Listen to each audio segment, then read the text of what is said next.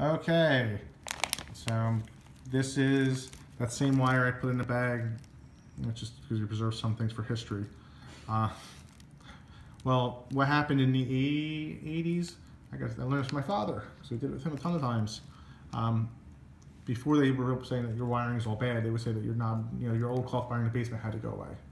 And they would just go through and they would run new wire, this is what you see in the basement, and they would throw this up into the wall cavity because knob and tube wiring was always spliced in the wall cavity.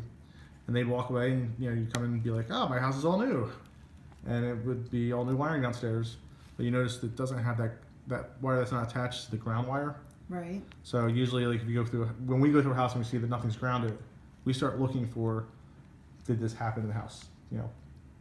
There was a time when this was perfectly an acceptable practice, and it's not anymore. It's actually a terrible practice, but that's one reason people go to basements.